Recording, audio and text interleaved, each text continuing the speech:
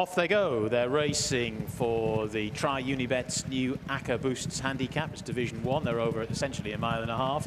And in the early stages, Orange Martini got a pretty good start, leads up. Tidal Storm has rushed up to try and take a posse, as well as Escarpment in the black and orange colours makes a wave of 3. Then in between those two is the Bay Warrior. So there's a little bit of a pace bun fight going on here. 4 of them across the track as they make the run to the turn.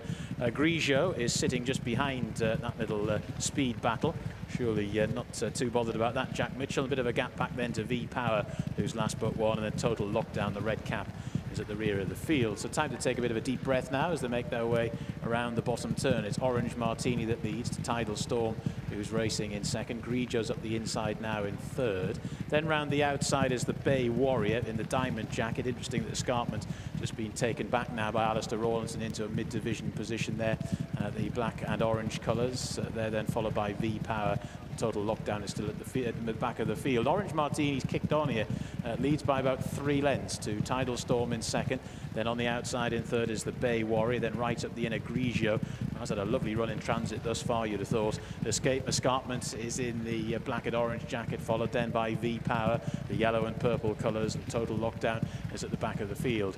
Making their way towards the end of the back straight very shortly. Orange Martini and Barry Lewis still with a 3-length call over Tidal Storm, who's racing in second, rather wide on the track, the Bay Warrior, but he has been throughout. Then up the inside, GRIGIO, followed then by Escarpment, those black and orange colours, then V Power last but one, and Total Lockdown still at the rear of the field. Inside the final 4 furlongs very shortly, and it's Orange Martini off the track for 100 days. She leads at the moment. To round the outside in second, the Bay Warrior, then in between the pair, Tidal Storm, the black and red colours, GRIGIO, the grey horse, races in fourth, then Escarpment in fifth. V Power's now ridden along towards the rear of the field by Oisin Murphy, and Total Lockdown turns in last. They're swinging for home inside the final 3 furlongs now, and it's Orange Martini, hasn't been passed yet. The Bay Warrior is now being scrubbed along, so too Tidal Storm. GRIGIO is now waiting for the cutaway to appear, and a gap now has been forthcoming. They're then followed by V Power and Escarpment down towards the closing stages. They come inside the final furlong and a half. GRIGIO's hit the front. Escarpment now down the centre of the track is getting into gear. GRIGIO, Escarpment, V Power from the back as well. GRIGIO the far side, Escarpment the near. V Power is still persevering over on the far side as well as they race up towards the line. GRIGIO and V Power. GRIGIO by a diminishing margin, but a decisive one.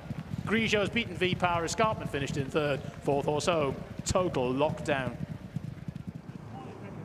A race worked out perfectly for GRIGIO. Jack Mitchell, Simon Pearce, second win of the campaign for Simon. And 4 in a line running into the first bend from stall 2. Jack Mitchell could sit patiently and track him. Perfect run through. Nice effort on yard day with V Power back in second. Oisin Murphy and Deborah